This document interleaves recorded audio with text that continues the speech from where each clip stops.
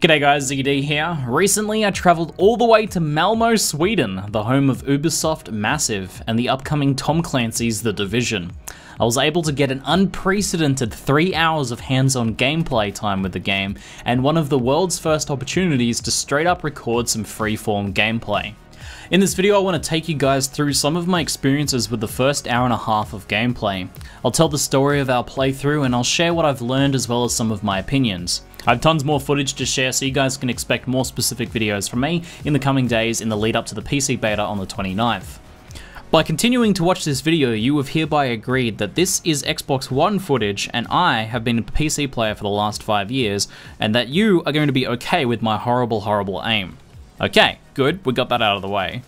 So, for the unacquainted, The Division is an online RPG shooter. It's pretty important to make the distinction in that this is an RPG shooter, and not just a shooter like Call of Duty, Battlefield, or even other Tom Clancy games like Rainbow Six. The Division is something more akin to Borderlands or Destiny, though with a decidedly different theme and setting. This game takes a heavily tactical third-person cover-based shooter style of gameplay and meshes it with RPG elements of character progression, loot, abilities, and even floating damage numbers. The Division is set in the near future in New York, in the midst of a societal collapse. Unknown forces have weaponized a deadly virus and spread it via banknotes during Black Friday sales. It's really the perfect plan. You play as one of many sleeper agents dispersed among the regular populace, living regular lives until activated during just such a crisis as this. Your mission is to help restore order to the chaos of rioting and looting, and to try and discover what has happened. I began the session at level 4 being helicoptered into New York. I think it's quite likely that there's maybe a small prequel or tutorial area outside of the city that Ubisoft won't reveal until launch, or maybe until the beta. I had a chance to create a character, male or female, including customizing skin tone, hair, iris color, adding markings, tattoos, and accessories. It's been said that this is not all of the character creation options that will exist at launch. What we had to play with in terms of character creation in this hands-on test was pretty simple, so I do hope that we get more chance to change the preset faces at least at launch. When we landed, I had a chance to swap my weapons from a decent list the developers have started us off with. There was everything you'd expect: shotguns, assault rifles, sniper rifles, LMGs, and submachine guns. We were also able to add and swap mods, including magazines, scopes, attachments such as laser sights or hand grips, and silencers. Take note that each gun has its own specific damage stats, DPS, and bars representing things like accuracy, recoil, reload speed, and so on. Each of the mods would provide some sort of percentage impacts to weapon stats, or in some cases other utility, such as reduced threat generation on silenced weapons. There is also a number of armor slots that provide damage mitigation amongst other benefits. These benefits were essentially randomized RPG gear affixes. You'll notice all my items at the start here have green backings, and that's the second tier of rarity and power. Essentially it goes white, green, purple, and orange for legendary. There are a wide range of potential buffs, but we'll get more into that in a later date. Suffice to say that you'll be trying to hunt down the right equipment with the right stats for your build. This point is pretty important to me personally. As you guys can probably tell from the types of games I usually cover, a good item hunt is really important to keeping me around long term. It's hard to tell exactly how much at this point, how engaging the loot hunt will be, but the potential is there with item rarities, mods, mod rarities, and item affixes. Gear-wise, for this first stretch of the game, I decided to specialise in close quarters combat, opting for a shotgun, a submachine gun, and I take the ballistic shield ability. These abilities you unlock as you level, and there are a range of things such as scanners, explosives, healing stations, and portable cover and more. Early on you can take just one of these abilities, and later on you can get 2 basic and 1 ultimate ability. There are even ability modifiers you can use to change how the ability functions and improve its effectiveness. I should mention here that there are no classes in this game. Your role in combat is determined by your choice of gear, abilities, and your playstyle. If you want to play close combat, then you can take close combat weapons and perks. If you want to snipe and provide support, then you take the relevant gear and perks. Once I was set up, I joined a party with 2 other people, one of whom was a developer to show us the ropes. From there we got a situation report from a nearby NPC, and we synced our maps with a nearby map board. These gave us directions to a main mission to lift a siege on our planned base of operations, as well as a series of side missions and points of interest in the local area. Looking around the awesome 3D map of New York, you can see different side missions, encounters, and safe house locations, as well as the red PvP dark zone. When you hover over a mission for a while, you get an audio clip explaining what it's about, and you or a party member can set a course to follow, which shows up as a floating yellow line above your head. It's at this point I think I want to talk a bit about the menus and UI. They look sexy as. They can be quite a bit of clutter at times, I think, especially in PvP later on, with player names floating around and covering up the screen, a lot of floating damage text and things like that. But this hovering UI and 3D map and really modern tech-style displays just feels and looks very cool. To be honest, it just kind of geeks me out. Like, I can't really evaluate yet how effective the UI is going to feel long-term or whether it's going to be annoying, but I think at the moment I have a bit of a love-hate relationship with it. It's really cluttered, but it looks great, so that's a weird kind of, like, opposing set of feelings there. So we decide on a nearby side mission we want to check out, and before we head there, we just kind of explore a bit and let it all soak in. The world is really quite immersive feeling, with really good like weather details and rubbish floating around and strewn around cars and things like that. It helps that the city is designed to be a nearly one-to-one representation of New York as well. Basically, they take the streets of New York and fill them with bodies, rubbish, and general chaos caused by riots and looting, and you have a pretty scarily immersive environment to explore as a result. And the fact that you see a bunch of non-hostile regular people walking around, some in pain, others scavenging, all this kind of really drives home this mid-crisis setting.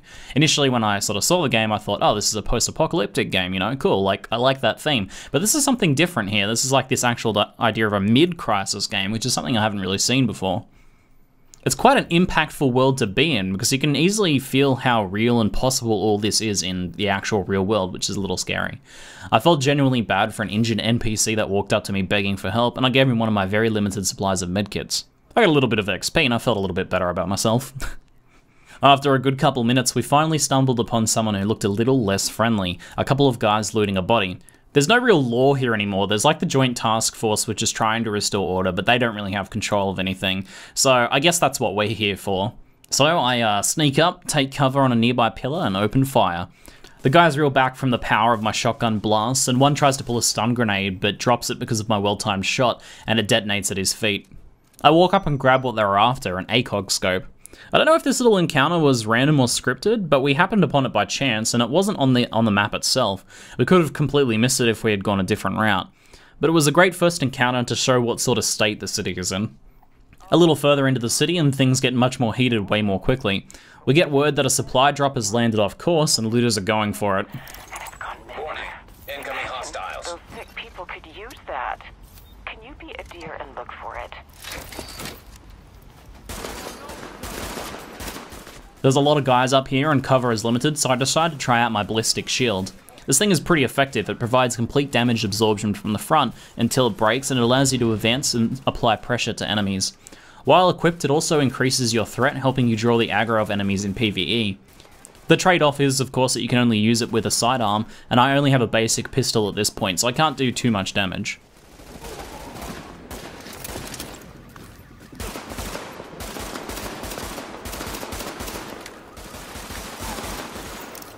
We take out the first group of rioters pretty easily, but quickly learn that this was just a distraction, and the supply drop is being flooded by more rioters. We rush over there and clear the area and take up positions to defend it.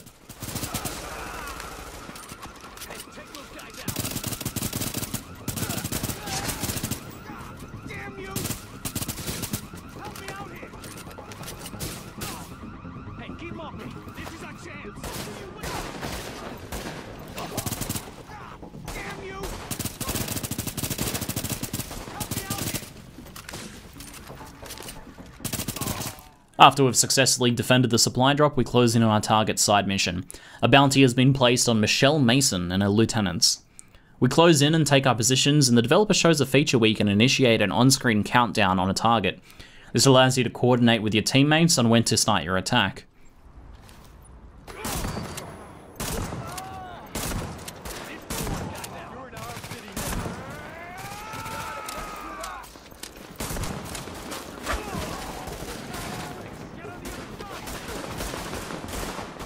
Our position is pretty good, but I'm charged by an aggressive baseball bat wielding enemy, and I seem to be a magnet for stun grenades as well. Thankfully, I was an acrobat in a former life apparently, and I have no problems dodging in and out of my cover position.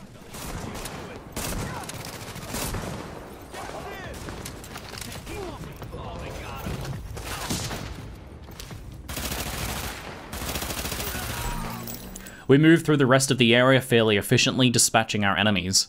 As CQB, my role is to use my shotgun to take out melee enemies and anyone trying to flank. And when we need to press forwards, I use my ballistic shield to pressure and draw our enemies' attention. This proves to be a pretty effective strategy, and we cut our way through several waves of enemies, eventually finding ourselves at Michelle. It's at this point that you'll be reminded that this is an RPG. Bosses are heavily armoured and take many magazines of concentrated fire to take down. This is pretty normal in RPGs, right? Like, you wouldn't blink if and took a long time to kill a boss in World of Warcraft or something like that.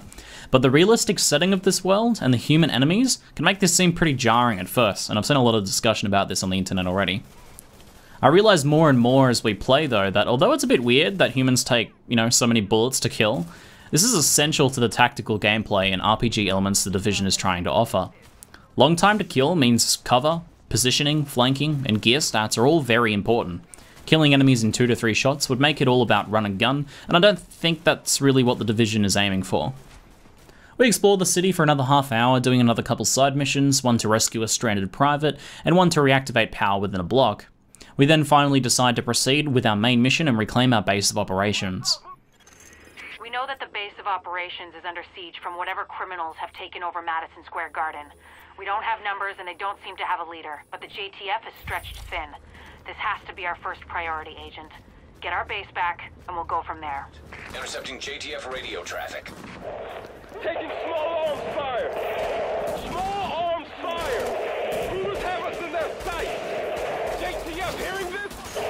Please respond! Tracking signal. Analysis complete. Uploading coordinates.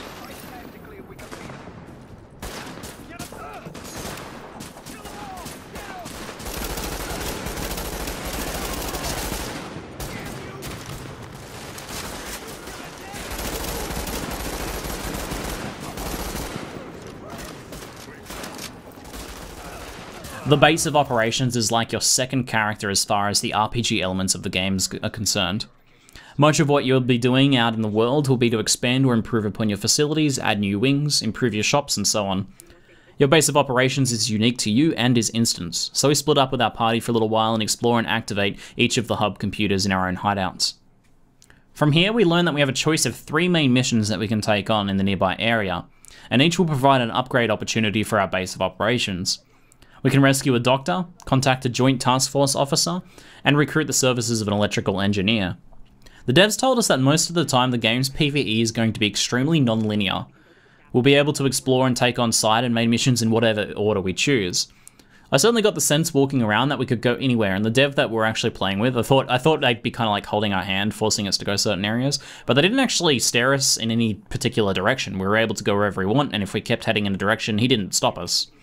I did have a pretty good sense of freedom from this, restricted only by the fact that I'm sure I could wander into somewhere that I wouldn't be well enough equipped for or high enough level for. And I quite like the idea that you can find yourself out of your depth as well. I think good RPGs should always allow players to test their limits. So once I'd poked around the shops and explored the hideout, I met up with my fire team outside. We decided to head into Madison Field Hospital nearby so we could get the help of a doctor. We're kind of running out of time a bit and it was the closest. Here I learned that you can actually set the difficulty of main missions like this, kind of like with hard mode MMO dungeons. The difficulty makes enemies tougher but increases your rewards and can even add or change item rewards. Since we'd been doing pretty well up to this point, we decided to give hard mode a try. We've got a lot of hostiles inside, Agent. They're holding Dr. Candle and her staff. We need those personnel back at the base so we can get the medical wing functional. We head into the hospital and quickly find some enemy resistance organized around some escalators. We take our positions and try to take on the superior numbers.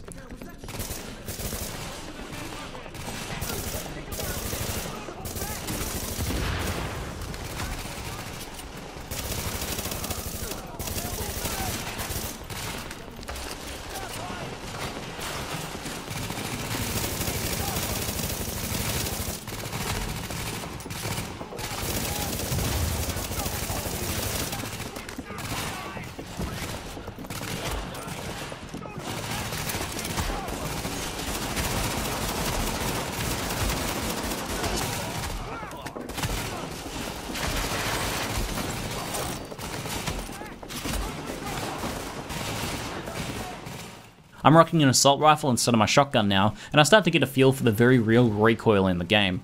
Short controlled bursts are the order of the day, otherwise you'll find yourself wasting half a mag above your enemies' heads.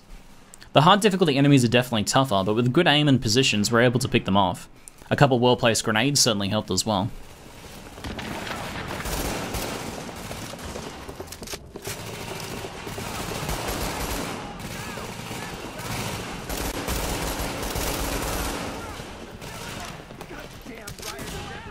That was awesome.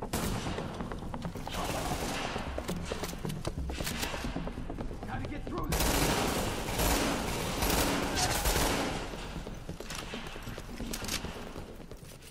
We're stopped by security to patch in our base of operations to give us some intel, and we learn that some enemies are patching themselves up in the field hospital area. It's a wide open room filled with hospital beds, and once we get in there, it's evident that shit's about to go down. We try to find good positions and count our targets. I open up with a bang and we start the fight.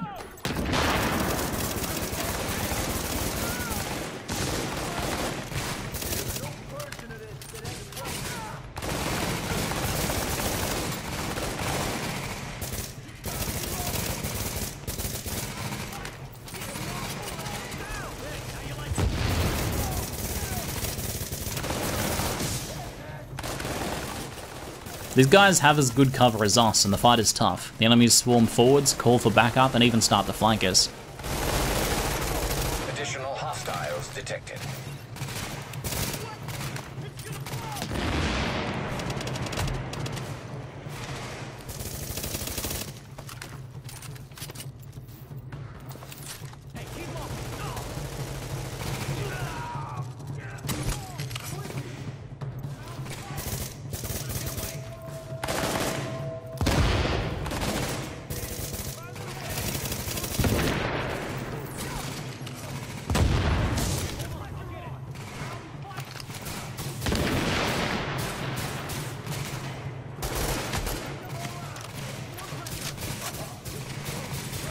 Additional hostiles detected.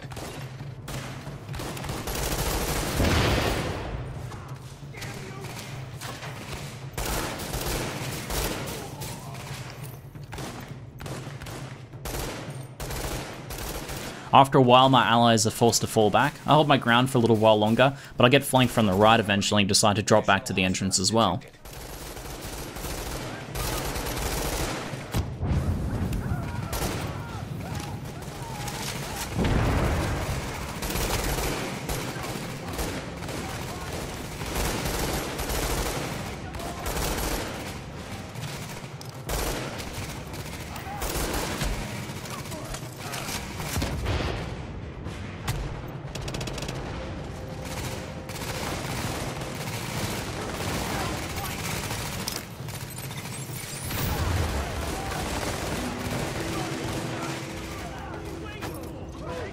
Cover is pretty poor here at the entrance, and we struggle to even hold it as one of our allies goes down.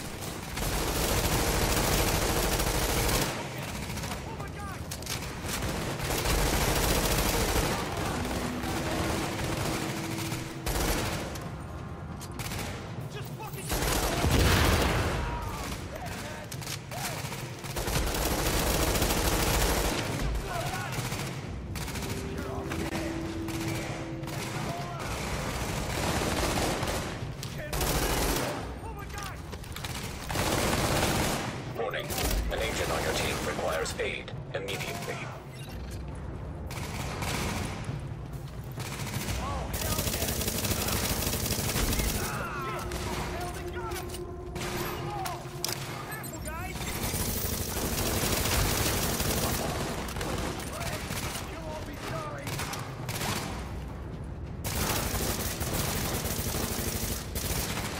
From here, just the two of us hold the entrance until the numbers thin and we're finally able to regroup.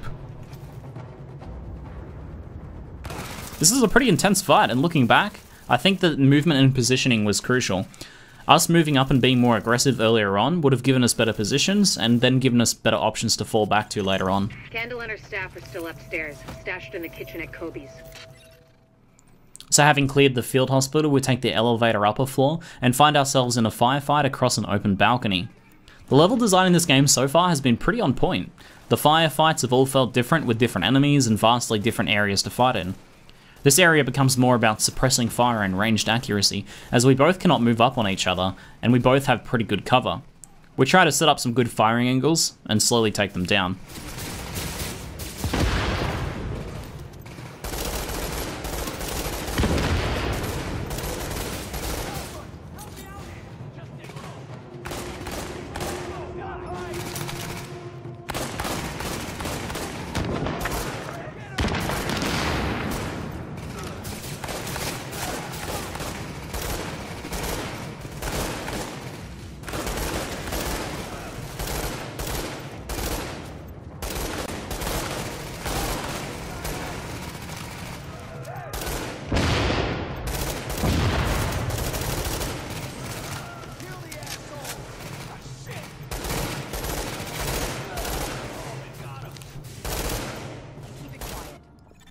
From there on, we move into a dining area, and this is very different as well.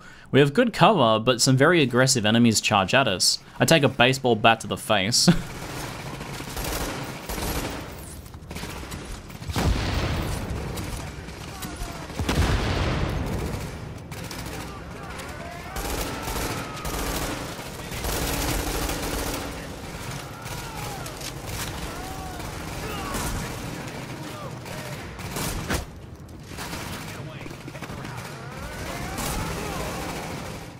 Watching out for your buddies and focusing down any melee enemies should definitely be a priority.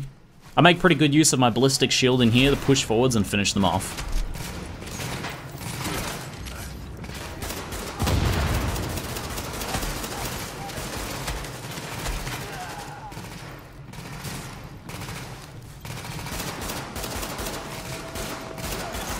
The escort party's taking heavy fire from the roof.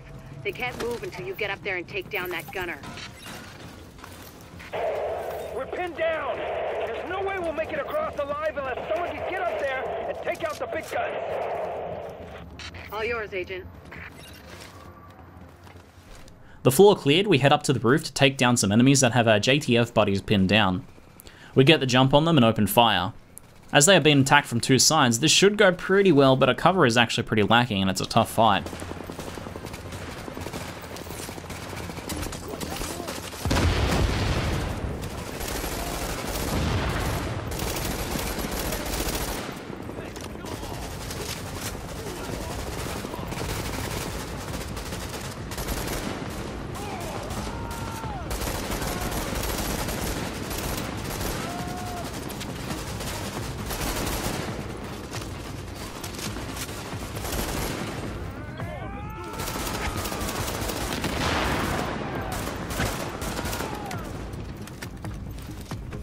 My allies find themselves overwhelmed and they go down.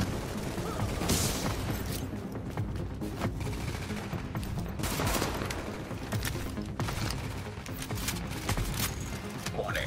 Agent on your team is down. Requires assistance.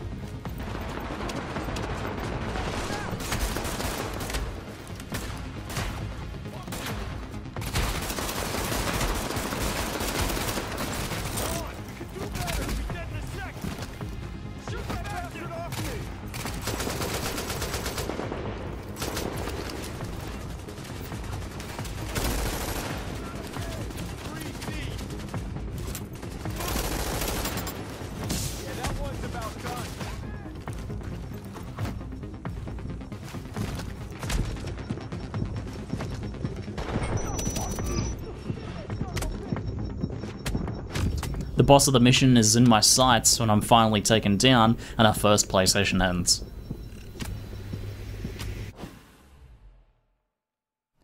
This was a really good intro hour and a half for me. It showed a lot of what the game has to offer and I was really impressed with the PvE.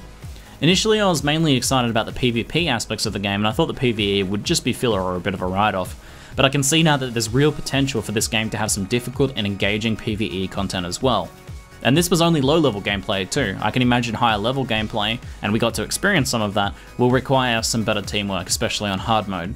While I have some concerns about things like endgame and repeatable content long-term for this, it seems like the base idea, the actual combat, the RPG elements, and the engagements, the level design, all of those things are looking really good, and I think this game has a lot of potential as a result.